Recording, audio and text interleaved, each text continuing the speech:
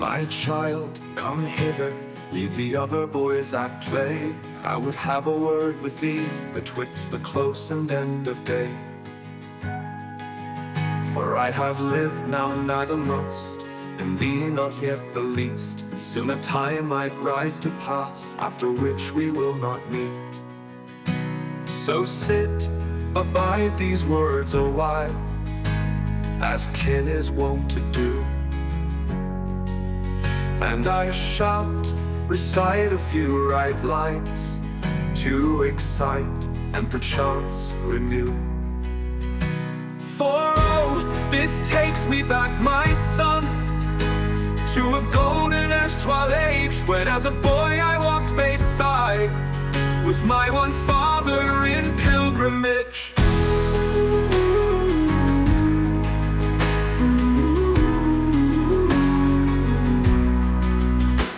And we sat then as we sit now, watching the white crest peak and fold.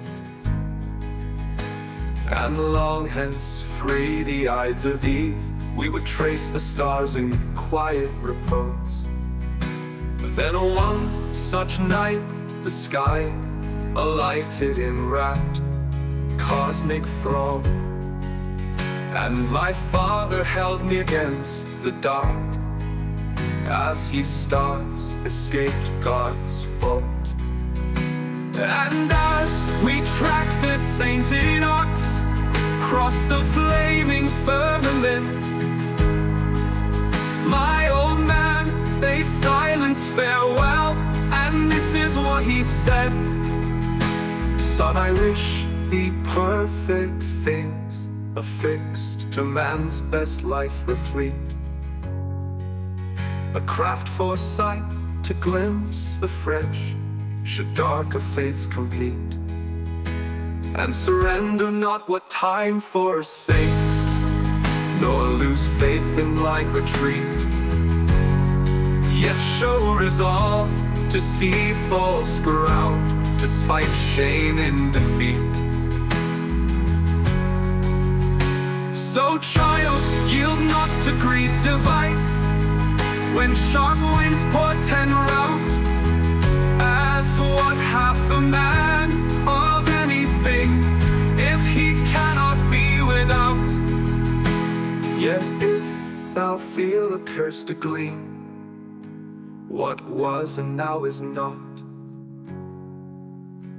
then lilt in kind of gentler thought, of time's one less hours lost. And oh, spend lean years on the appurtenance of what seems, but hallow always the old blessed end, and man's will to better means. And seek out all glory's recompense, to keep the fires keen, and when perchance the dark ascends, transcend the darkened dream. So plead henceforth to be recused from the trials of ill design, and live thy youth absent all fear, as if death were but a lie.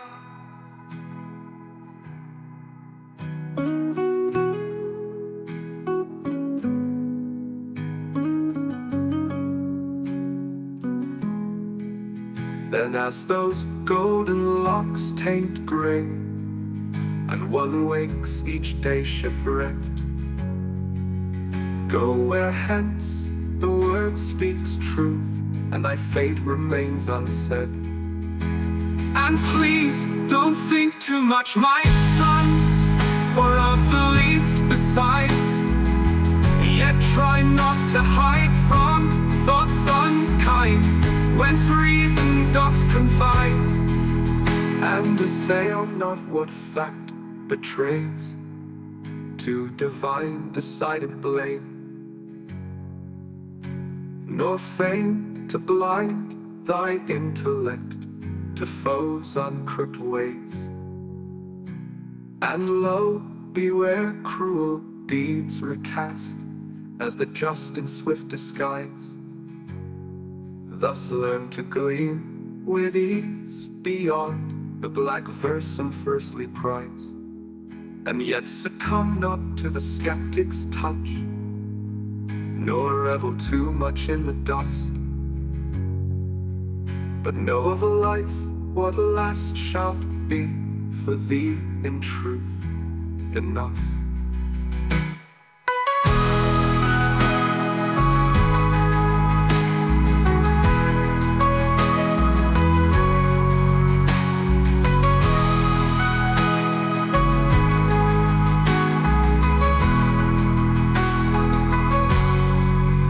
And then when yon star-struck day is spent, spark half of heaven in its stead, and factor not the trespass felt, for men of time to loss are wed, and on aloft thy shattered end ascribe God's truth right origin, and first affirm amongst all men perchance to dream the dance again. And hence only my heart's elect, incline thyself knife-led to think, aye, that's what it means to live the final instance of a thing.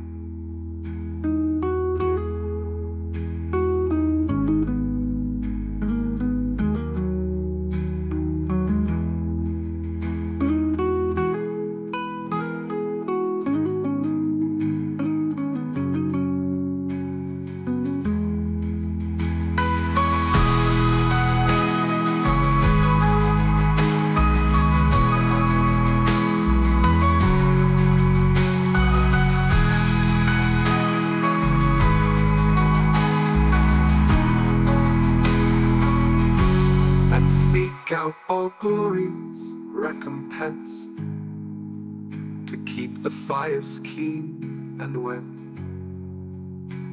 perchance the dark ascends, transcend the dark in dream. So plead henceforth to be recused from the trials of ill design, and live thy youth absent of fear, as if death were but a lie, as if death were but a lie.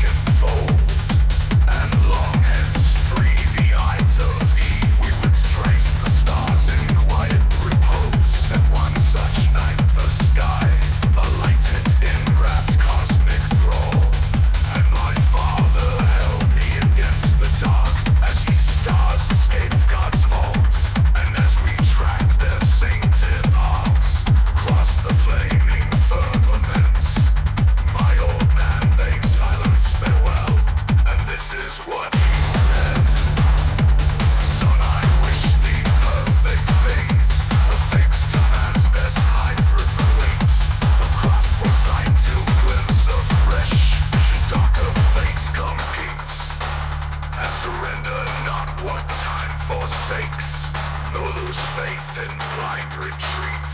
It show resolve to see false ground, despite shame and defeat.